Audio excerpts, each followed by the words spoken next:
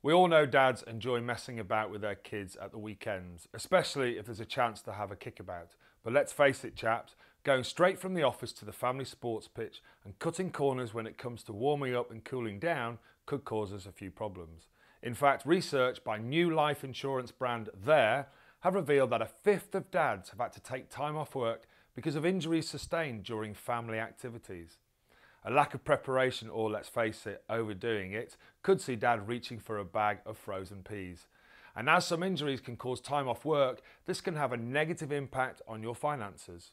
Help avoid picking up injuries by warming up before exercise, and consider protecting yourself financially in case a really serious injury means you can't work for a number of months or more. So I'm here now with Paul, your typical dad, to show him how to get ready to exercise with the kids. Well, the main thing is it's quite good to use the furniture to help you warm up. So you're sitting there, your tea might be going cold, but the kids want to go outside. So first thing to do is stretch your hamstrings, okay? And just hold it there nice and tight. And then the more you feel that you've got the stretch, see if you can go a little bit further into your hamstring. Make sure you do both as well.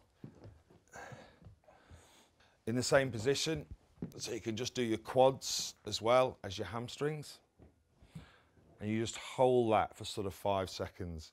Depending on what sport you're going to do, you know, if it's football, you're going to be moving at pace. If it's tennis, you're obviously going to make sure that you warm up your upper body as well.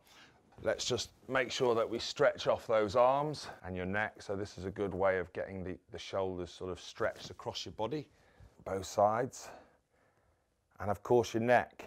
So we're going to do some press ups. So if you want to go behind me and follow me. So the first thing is we're all the way down,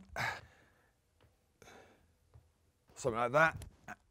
And after you've done maybe 10 press ups, just hold it down there so you're holding the arms. Let's have a go, Paul. And do I need to have my hands at a certain It doesn't matter whichever way. So keeping your body straight, nice and straight. Nice. Bit of a straighter body. Get some more weight through those arms, that's better.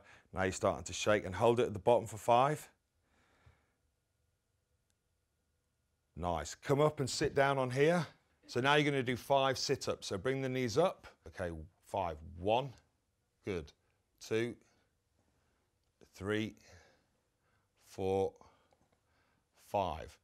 Okay, and up we go. And the last one, what we're going to do is now that we've done a bit of the upper body, a bit of the lower body, we've got to make sure the center of the body is nice and stretched. So once you get the stretch here into your adductors, you're going to push as much as you can.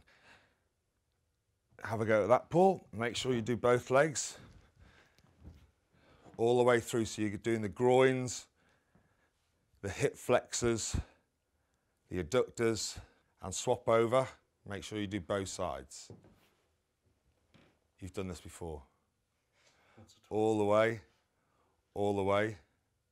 Nice. Right, you ready to take on the kids? Let's do it. Let's go.